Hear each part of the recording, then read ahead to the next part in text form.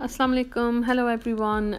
Today I'm going to be making dough two ways, one by hand and one in the machine, to make roti or chapattis with only two ingredients. I have always ever made it with two ingredients, which is wheat flour and water.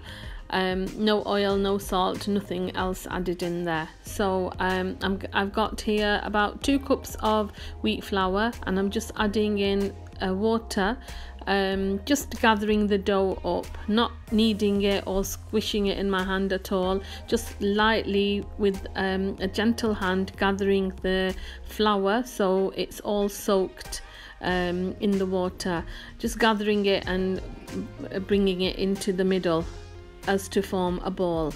And then we will leave this dough for about 30 minutes at least, covered and just out on the counter for 30 minutes minimum. So all I have done is added small amounts of water to the wheat flour and just gradually gathered it up into a loose ball. Now look at the texture here, it'll have some dry bits in, some wet bits in. That's fine, as long as it's just into a floppy kind of ball, it's fine. And we will leave this for half an hour, sprinkle some water over it, just a few drops, and the half an hour will allow the dough to absorb the extra water, to become much softer and manageable until we get back to it.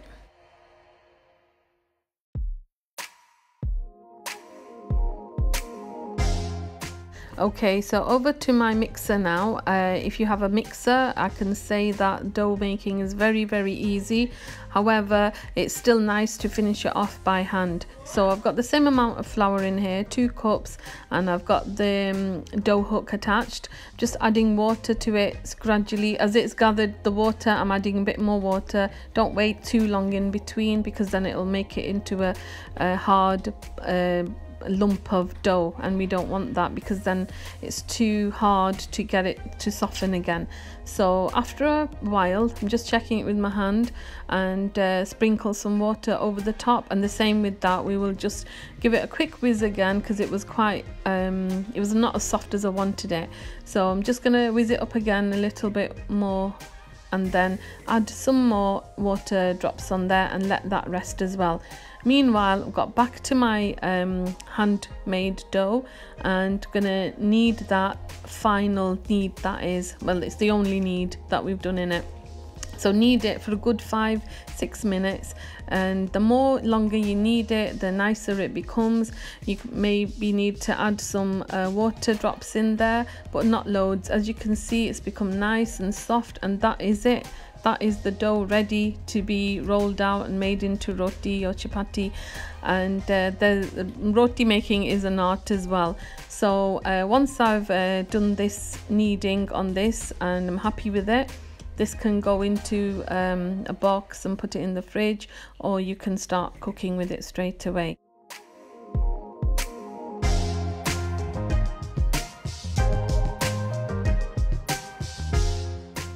Okay, so back to the dough in my machine. That's had a nice relaxed 30 minutes or so as well. It's nice and soft. I'm just gonna have a look at that, add a little bit more water, and gonna put the machine on again. It's gonna knead it into a really nice soft ball of dough. Gonna leave the bowl clean as well. It's not going to be sticky at all.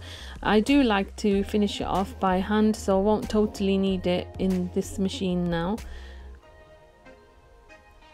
Okay, so I'm just gonna get rid of the machine for a while and finish it off kneading it by hand. It's always nice to knead the dough by hand, because you can tell how soft and hard it is, or how, if it needs any water or anything, and it just feels so nice to knead the dough.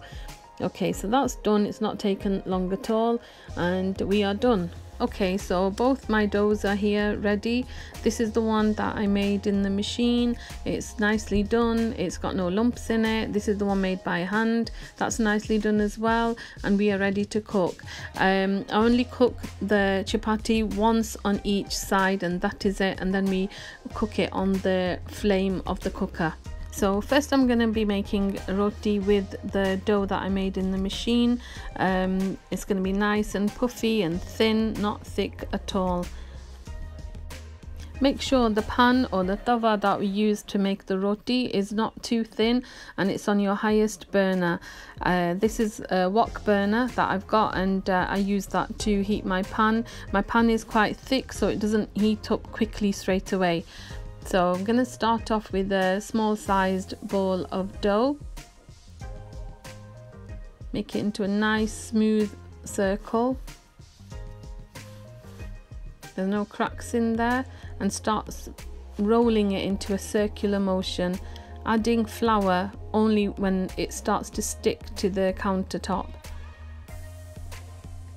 Putting in too much flour too soon can make it hard, the dough to be hard and not as smooth and soft as we need it, because if it's hard in the beginning it won't puff up when it's cooking because there's no moisture left in there. Doing this action gets rid of the excess flour and also stretches the roti out. I was a bit distracted there, so it's just gone slightly off the pan, but it's fine. What we're looking for is, can you see the brown spots there? Once you start seeing the brown spots, that's like heated on one side. There'll still be some raw spots there, but that's fine. Turn it over. So that's your second flip you've done there. That's too soon to start cooking it onto the flame. We're looking for brown coloured spots there.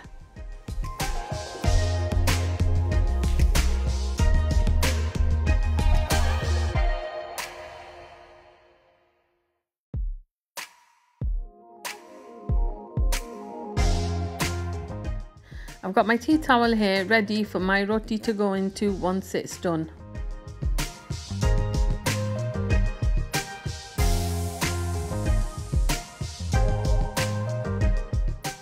Okay, so now we can see brown spots forming on there. We can get ready to cook it on the flame. So I'm just going to take it off there and transfer it onto the actual fire.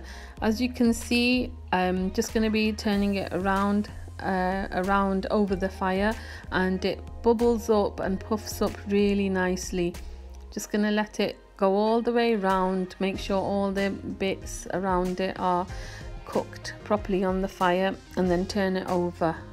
Gonna do the same for the other side and just cook it all the way around so it's nice and even, and it creates some nice brown cooked spots on there as well.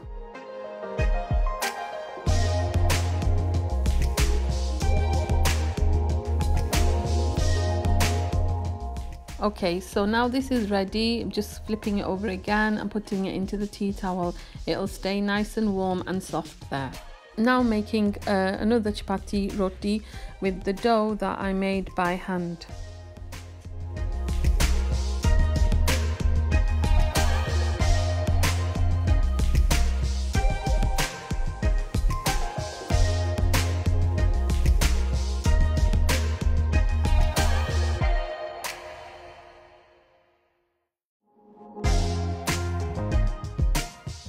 Okay, so this time again using very little flour, only when need to, and taking off the excess.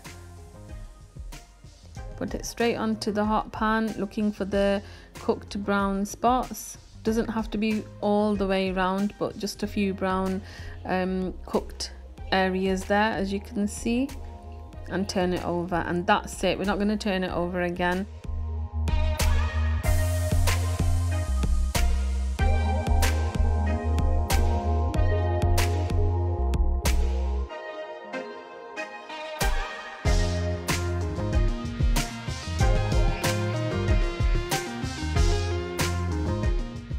This one is ready as well now to go onto the fire, and it will all puff up really nicely because of the moisture inside it. It hasn't completely dried out on the pan, so this allows it to puff up.